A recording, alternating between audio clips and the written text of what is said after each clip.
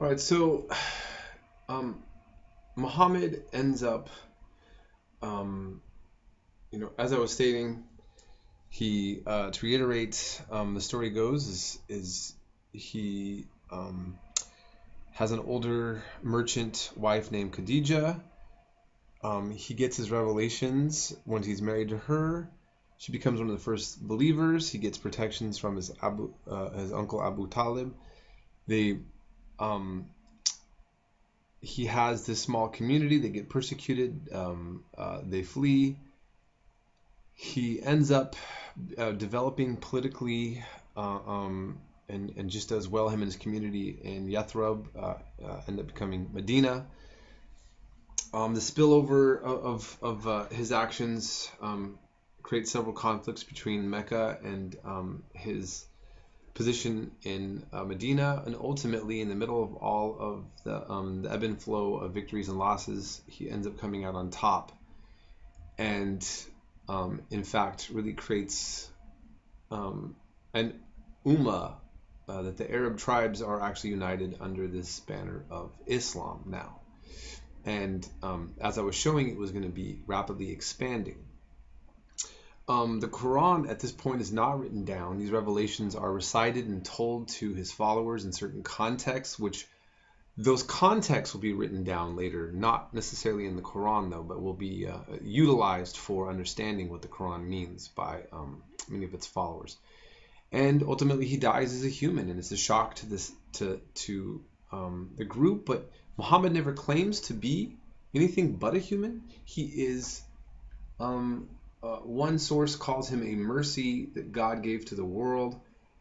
He is the perfect emulator of what God wanted, which is why he is seen as an exemplar. Why you never, like as I mentioned, religious Muslims always say, Muhammad, peace and blessings be upon him. But he is a mere human. And so he dies. And what does the community that follows him going to do? This is a crisis that anytime there's a strong leadership with one charismatic leader and then they die, so what happens? Okay, so this is called the era of rightly guided ones. That's the time right after his death. I'm not going to go over all of them in great detail. What I want you to understand is that this is kind of where the birthplace of the Shiite-Sunni split is going to take place.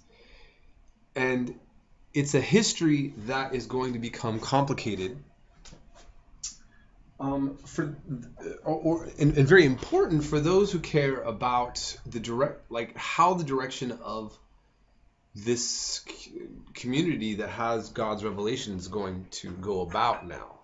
Okay, because remember, he's the seal of the prophets. There's no more prophets. There's the revelations that everybody has memorized, that is following him. And so where do you go from here? So Abu Bakr, he ends up ruling for just 2 years. Okay, he's the first Khalifa, or the Caliph. Now remember, this is the era. So just to let you know, fundamentalist militants, and not just militants.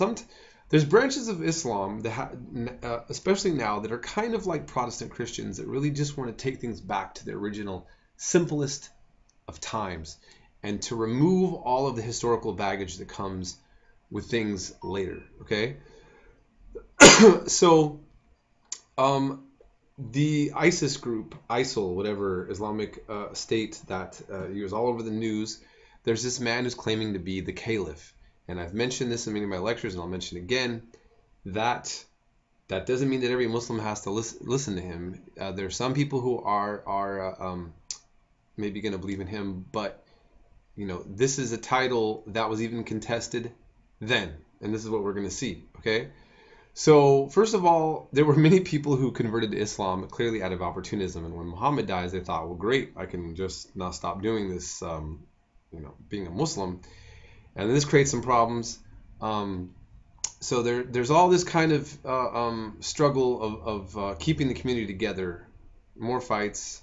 Abu Bakr unites all the Arabs, tribes of Arabia. His daughter, Aisha, is given in marriage to Muhammad when she was very young. Okay, and she becomes his favorite wife. Now, that's also a very controversial point that I want to address, and I'm not going to talk about it much. I just want to say there's a lot of controversy about the age in which she was married to Muhammad, at 9, and a question about when this marriage was consummated. For critics of Islam, this is clearly, we know where this is going. Okay.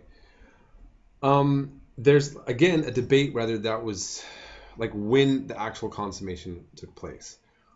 What I do know is that what's interesting is that Aisha in the stories not only is recorded as being the favorite wife of Muhammad, but she is actually a very strong woman and one of the most independent and outspoken women in the story of these times.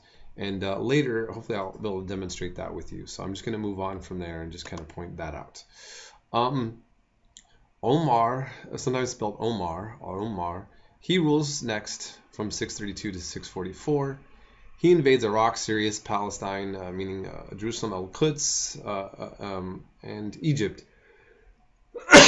Excuse me. He marries Ali's daughter, and in 644, a Persian prisoner of war assassinates him. Okay, and move on. And under Uthman, okay, who rules from 644 to 656, he has somewhat more of a controversial time. His legitimacy is, he has a much more rocky caliphship, if you want to call it that. He comes from the Umayyad clan, but he sets the Quran to writing and makes an official version.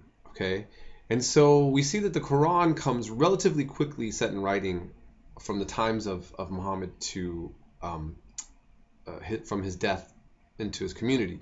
So, with the Christian text, you saw how much more complicated and long period of time it took to streamline what would we call the Christian New Testament. And for the Quran, it is almost immediate. There were other versions, according to the story, that what he basically did is he said, everybody come, let's all collaborate, and we all agree that this is this, okay? Somebody got some weird thing, they're off over here, because remember, we all memorized this orally, or we wrote this down in a note somewhere. And so he burns, he wants to eradicate any variants that were seen as a corruption, and then create a unified Quran. He married 2 of Muhammad's daughters, and he's also murdered.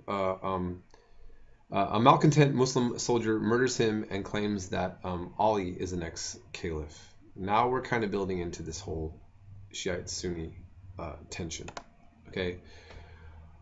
Ali, very important for understanding a lot of the tensions that's going on in Iraq right now. Okay, so if you can follow this, you will be able to really understand some of the sectarianism that's really plaguing the Islamic community right now.